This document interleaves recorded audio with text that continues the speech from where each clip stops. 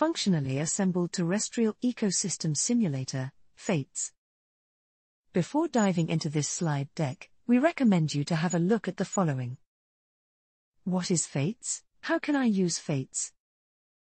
Have an understanding of what FATES is and how it works.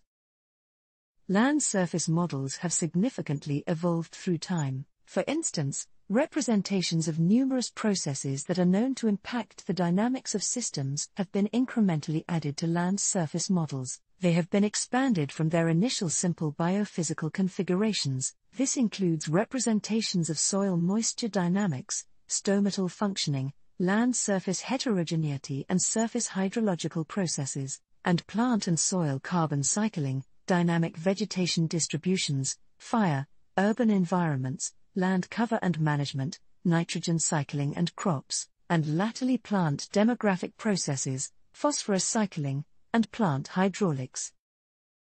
The global carbon budget averaged over the last half-century is shown on this figure. For this time period, 82% of the total emissions were caused by fossil CO2 emissions and 18% by land use change. The total emissions were partitioned among the atmosphere, 45%, ocean, 24%, and land, 29%, with an unattributed budget imbalance, 2%. All components except land use change emissions have significantly grown since 1959. The processes that govern carbon cycle feedbacks are highly affected by both biophysical feedbacks in the Earth system and by land use decisions that are in turn affected by climate impacts on human societies. Surface processes play a key role in extreme events, such as heat waves, fires, crop failures, floods, droughts. Climate change impacts such as drought and fire are mediated by plant biophysical responses to elevated CO2, which are themselves impacted by limitations imposed by nutrient limitations on growth. Developing land surface models by adding complexity in already complex codes is not manageable anymore. To face this perpetual increase in complexity, the community needs to better organize code developments. One major issue is that there are few land surface models code developers, and land surface modeling teams are typically not large enough to be able to tackle all of the interacting processes in a modern land surface model. A wider collaborative approach is required. So to summarize, we have three major problems to solve. First, the perpetual increase in complexity. Second, the subcritical development efforts. Third, the oversimplified representation of ecosystems. On this slide, we show three different ways to represent ecological processes in land surface models. On the left, we have the big leaf model, which is the kind of default land surface model used in climate models. Big leaf models are oversimplified and the different types of vegetation do not compete with each other for light or resources. The forest tree community has been typically using a complete opposite approach with stochastic individual models where you model individual trees with specific location and space. Stochastic aspect comes from the fact that the location of the trees are random and where the plants die is semi-random. These models are great but very expensive, so the cohort model is a compromise between the two approaches.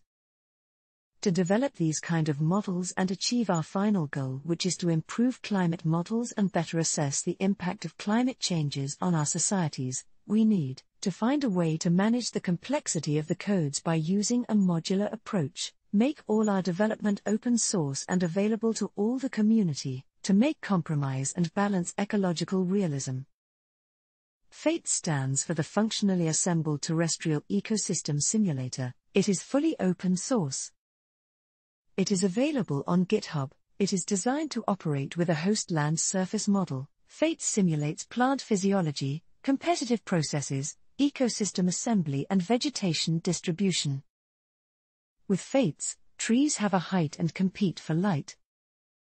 The following advances are enabled with a demographic model, a better representation of light competition and ecosystem assembly, the prediction of the distribution of plants based on their functional traits, the lags between climate and vegetation change and growth after disturbances, the better representation of physiological processes such as hydraulics, fire and nutrients.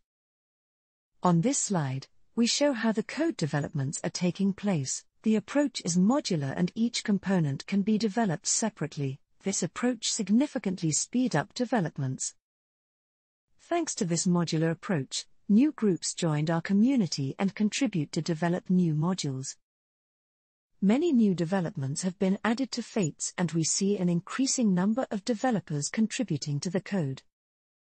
There are about 39 funded researchers working on the FATES code. These developers are spread in about 6 different countries and more than 26 different institutions. We had more than 130 participants at the recent planning meeting in 2020. About 3 Earth Systemo modeling centers are using FATES, and more than 11 proposals funded in 2020 for further developing FATES.